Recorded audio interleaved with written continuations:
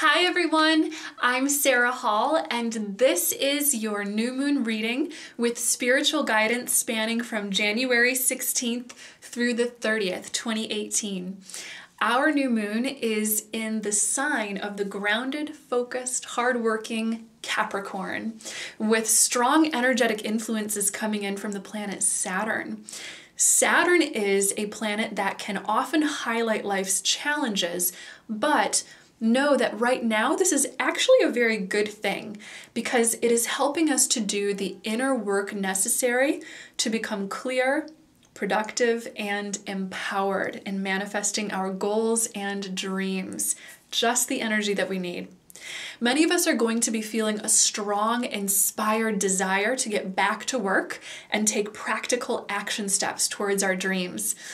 Though your long-term vision is perhaps starry-eyed, dreamy, and idealistic, your feet are going to remain firmly on the ground as you act towards the necessary physical steps needed to manifest your goals.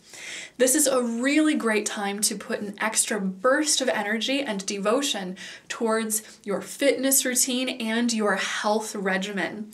I'm feeling the angels remind us that physical health and strength acts as such a foundation for success in all areas of our lives. So love yourself and your body by working or playing hard to get your heartbeat racing and your body feeling strong and energized.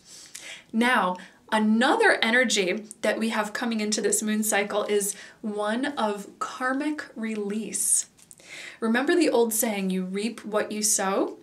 Well, now is a time when old patterns, memories, or cycles may be resurfacing to show you the results of previous choices that you've made. Even if this brings up challenges, vulnerabilities, or fears, know that you have the power to see your way through it in a healing, empowering manner, and don't go into thoughts of self-doubt. Know that God never gives you a challenge that you aren't perfectly equipped to handle. So move through any difficult experiences with faith. Call on your angels and look for the lessons and the blessings in the situation.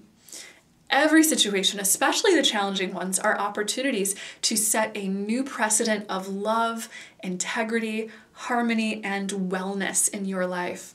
So it will be helpful at this time to respond to everything with love, forgiveness, and understanding. And you'll thrive through life's lessons in this moon cycle if you do that. So let's go to our cards to get some further angel guidance on this moon cycle. Today I am working with the Angel Tarot deck, as this is very helpful in getting details on all areas of life, including useful guidance through life's challenges. As always, we will simply shuffle our deck and trust law of attraction to see which messages come forward. So our first card is the Hermit card. The Hermit. So the Hermit is actually a very profound card. This is a piece of guidance that is telling us that it may be a good time in our lives to retreat, to spend some time on our own. Whenever we see the Hermit is a sign that you have the ability to grow immensely at the inner spiritual level through any retreating or alone time that you spend. Classically, when you think of the Hermit is a figure who retreats to a very remote place, maybe the cave at the top of the mountain or the hut out in the middle of the desert or the woods or something like that. And what happens is that oftentimes the people will go to the Hermit to receive wisdom. You go out into the wilderness to find the answer that you need. What is symbolic of this time as we become the Hermit, or as we take our time to retreat and get a little more alone time, is that you're learning immensely. You are sharpening your wisdom, your skills, and your ideas. And what you receive is directly fueling what you'll then take out into the world so that you can be of service. So definitely take that time to set aside and spend it on introspection and contemplation.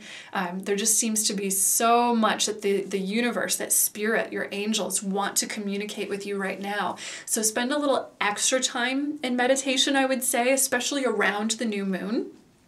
And as well, I'm hearing your angels say, get some extra sleep, because they're able to work with you and teach you at the spiritual level during your dream time. Okay, great. So let's see what our second card has to say. We have the Ace of Earth. Ace of Earth. So this is a really great card. Ace of Earth is kind of exciting because it shows us that there are some great new opportunities that are coming up in your life.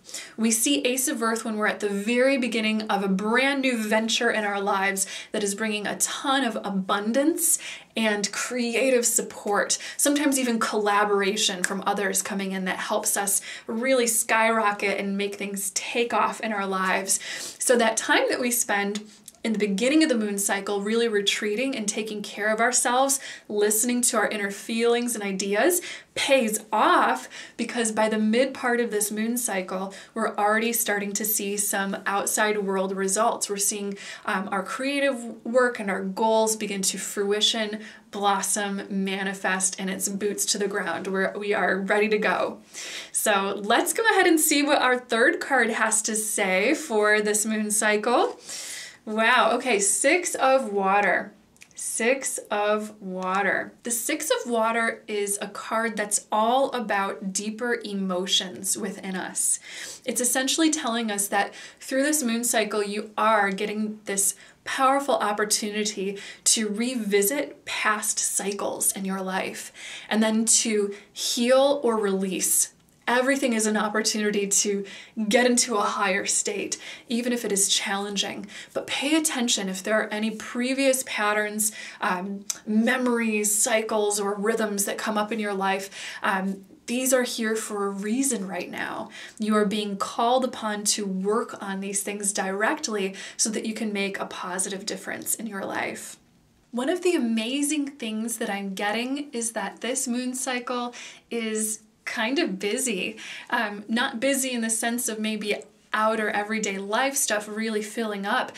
Perhaps it will for you, but really in the sense of inner work going on. There is a lot that we are doing, so really take plenty of time to care for yourself and certainly to capitalize on these extra waves of energy or inspiration that you might have, either to work on things related to your purpose or certainly to flush out and to heal emotional stuff from the past. It all pays off immensely. And I'm hearing the angels say, planting good seeds. This moon cycle is all about planting seeds that are going to be coming up in later karmic cycles that you can benefit from in the way of wonderful new things that you'll be manifesting.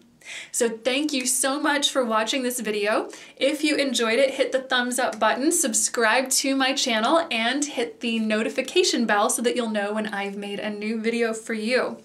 You can keep in touch with me on Facebook, Twitter, Instagram, and follow my live monthly podcast called Through the Eyes of the Angels via the links in the description below.